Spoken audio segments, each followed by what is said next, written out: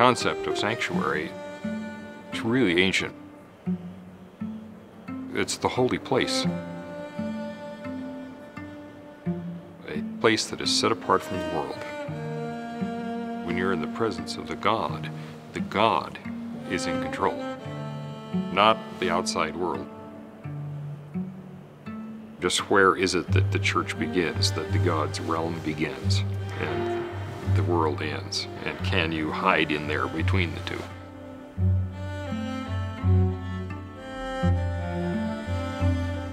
But I think there's another argument here that is much more important, which is the question of whether or not Christianity expects you to stand against injustice.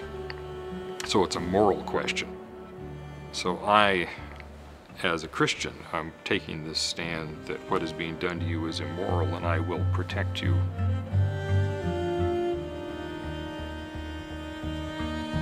One of the problems, of course, with law is that when you get real people involved, they're real people, real stories.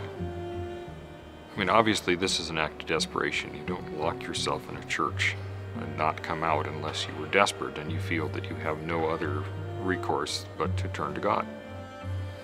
The fact that you believe you can is really quite remarkable, because this is not something that's been legal anywhere for a very long time.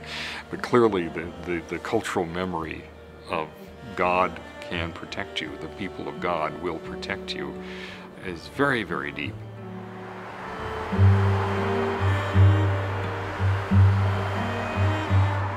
Of two, ordered to leave the United States and return to her home country, is seeking sanctuary tonight. She is an undocumented immigrant from Honduras. She actually was fleeing domestic violence back in 2014. This is the first church in Utah to offer sanctuary to someone who was supposed to be deported. And again, Vicky, an undocumented immigrant, was scheduled to take a plane to Honduras tonight, but in the last couple of hours we learned she was going to stay.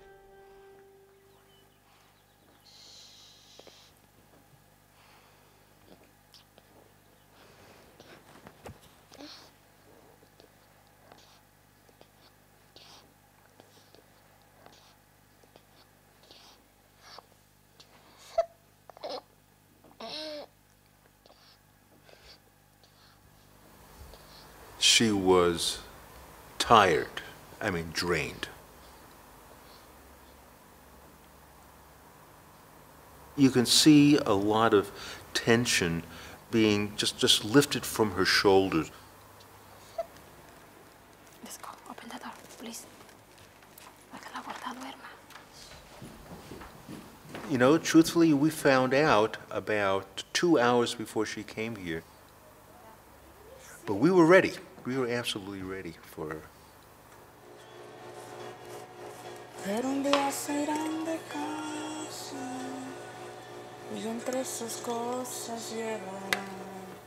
We have no idea how long this will take, but we're in it for the long haul.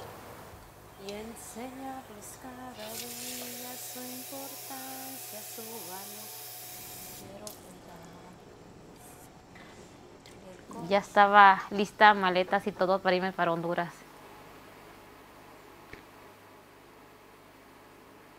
Pero al momento en el que pues nos empezamos a despedir de toda la familia, pues fue donde empecé yo a sentirme como, ¿por qué me las llevo a las niñas? ¿Qué van a ir a hacer a Honduras?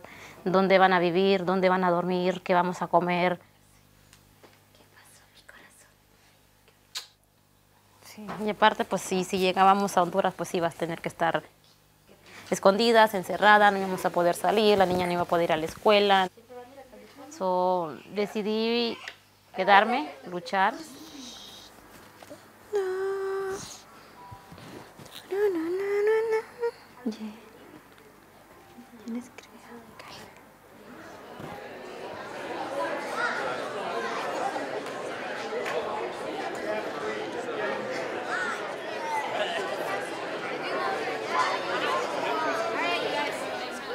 The sermon on Sunday is about migration in a hostile world.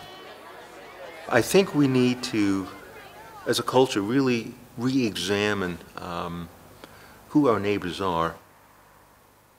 And this is certainly not the time to build walls between neighbors. Now is the time to love our neighbors as ourselves. There's one thing to talk about compassion from the pulpit, another thing entirely to open your hearts in a compassionate way and welcome someone into your sanctuary. I'm gonna win. Oh yeah.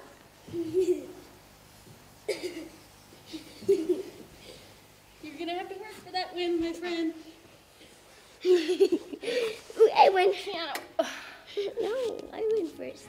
11, 12, 13, 14, 15, 16, 17, 18, 19, 20. Would you? Oh, you knew right where I was. I spy with my little eye something. Rainbow.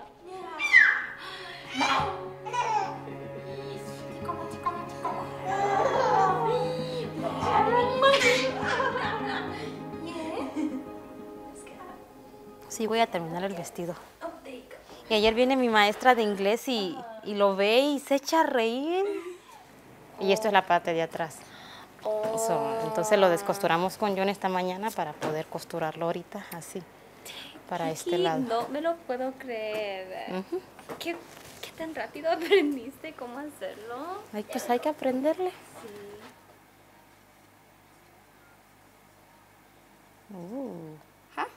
Mira. Pretty. And now you can use the color pink. Thank you. Your English is good. Thank you. Me halagan tus palabras. Huh? Me hacen sentir bien tus palabras. ¿Así?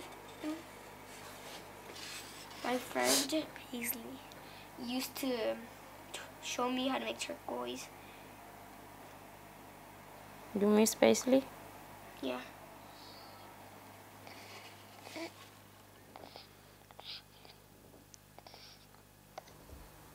Right now we have seen no evidence of ICE. Maybe it's because they haven't gotten their plan together, maybe because this is a church. But so far it has been a relief not to have them in sight, and I hope it stays that way. Que tengo fe en Dios y de que ya pues pronto nos podemos ir y Dios quiera pues que sea pronto, que no sea todo esto para largo.